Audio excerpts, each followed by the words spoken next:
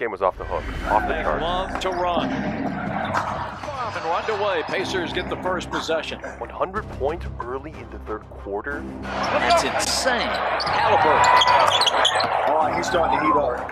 How do I explain this? This is crazy. How do you make the video so people know it's crazy? Trey backs up. 3-ball. Got it. What is happening with offenses? Left side and drains it.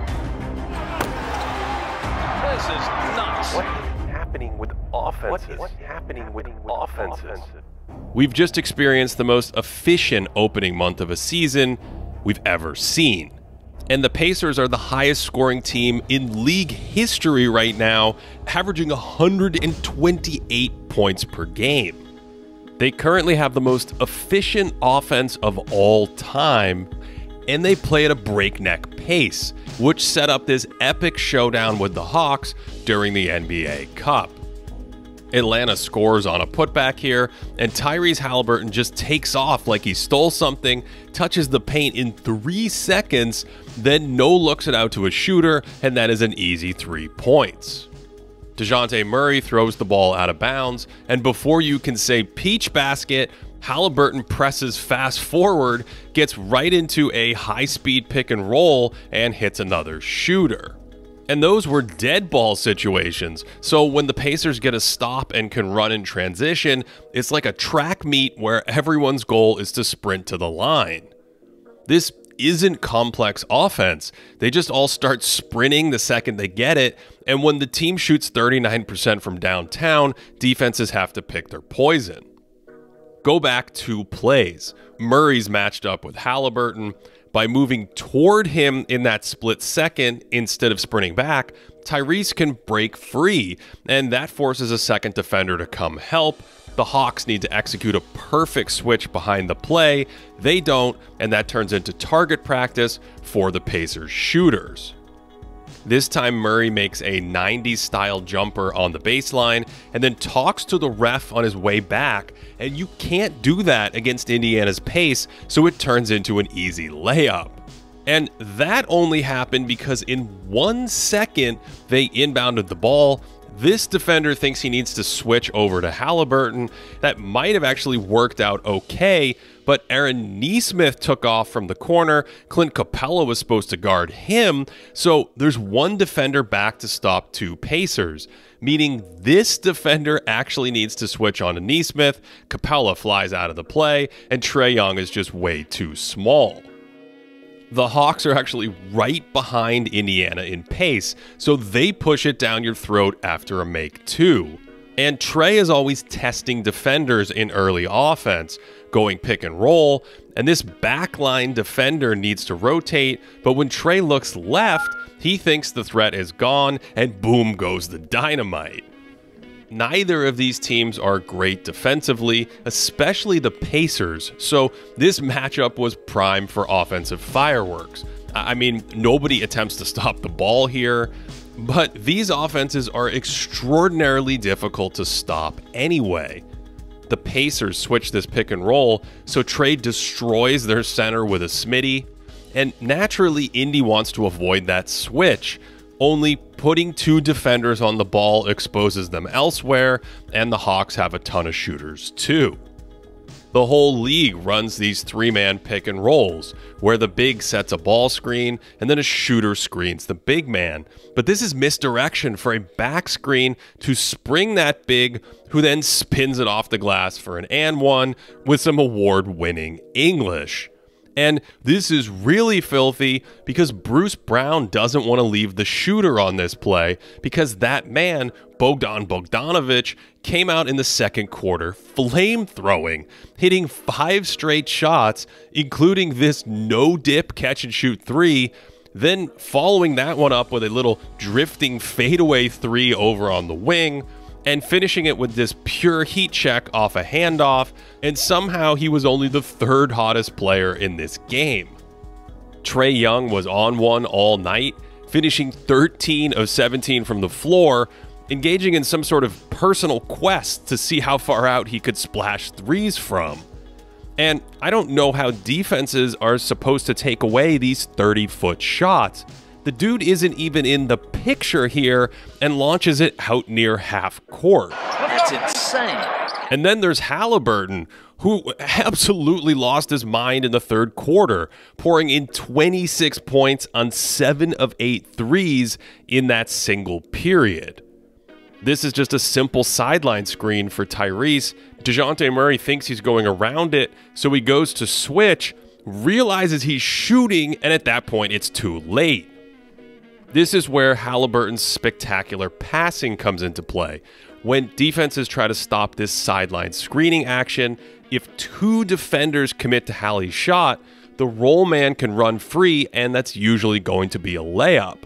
So when the Pacers set up this screen, the guard takes away the roll man, the big man switches out to the ball, but Tyrese just shoots it from the logo. My goodness. Finally, Atlanta's able to push him toward the sideline on one, but he just crosses back for daylight and hits another one. And how do you stop this? This is crazy.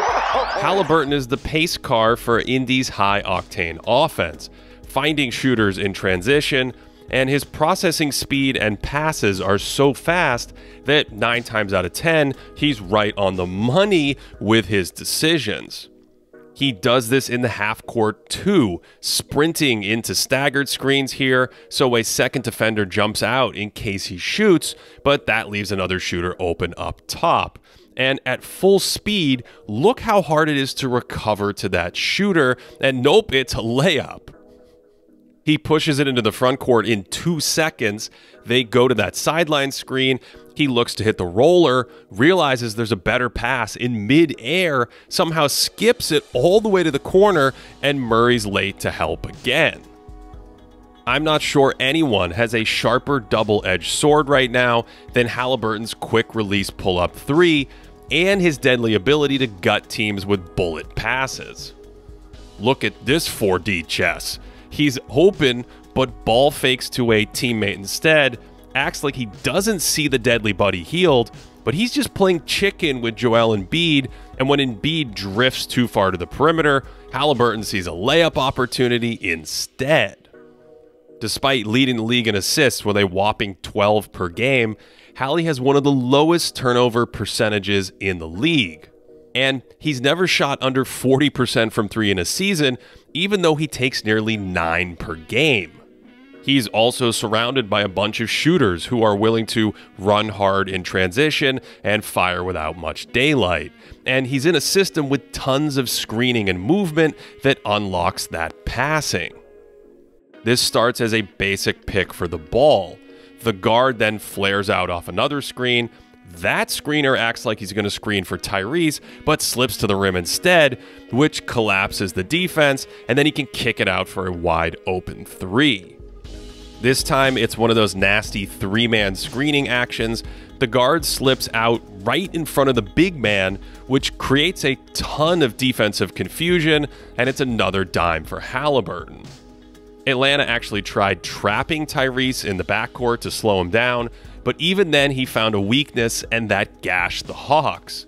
But they were determined to force someone else to beat them. Murray's glued to him here, so Hield pops and he makes some nonsensical shot, and then a minute later they're still denying Haliburton the ball, so Buddy just turns into Steph Curry with the relocation 3.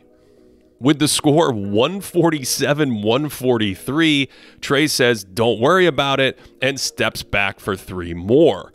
And when it's the Pacers' turn, the Hawks spring a trap on Haliburton, but Atlanta's also freaked out by Hield shooting, and that leaves no one at the rim. With 2 minutes to play in a 149-146 game, Hield stays with Murray, but he flips it in anyway. And after a rare empty trip for the Pacers, Young goes to the Redux with another step back, and the Hawks are in the lead. Of course, Indiana comes right back. They don't trap Haliburton, so he kicks it over to Hield, and Saddiq Bey and Trey botch the switch. Young lunges at the shot, only Murray isn't there to contest because he's stuck out on Hallie, and it's like there's a magnet in the hoop. The Hawks go back to the isolation set for DeJounte. He loses it, but it ends up with Bey, who ties the game at 152. And remember when I said a third player caught fire in this one? Well, that was the fourth quarter inferno known as Buddy Hield. That one put Indiana up 155-152, and after a chaotic final possession, the Pacers held on to win the first game in NBA history where both teams posted a 140 offensive rating and shot over 60% from the floor. So even with some of that shaky defense, this would have been a good shooting game in an empty gym. Let's zoom out and put all this madness into perspective. Until 2020, the best offense in NBA history scored about 116 points every 100 possessions. But in recent months, the league average offensive rating has passed 116, and so the best offense 5 years ago might be less efficient than an average team today. And that's all happened because of the unparalleled shooting skill, improved offensive strategy, and relentless pace that is turning some of these NBA contests into a real-life video game. The Pacers currently have a 129 offensive rating with Tyrese Haliburton on the floor. That is 3 points ahead of Nikola Jokic's mark of 126 set last year. You can compare Haliburton, the Pacers, and this year's best players to players like Jokic from the past at patreon.com/thinkingbasketball. It's also the best way to directly support us. And there we have player and team stats that update daily throughout the season that help us research these videos and our podcasts. Hope you enjoyed this one as much as I did. We are very thankful for your continued support. And of course, I do hope you are having a great day.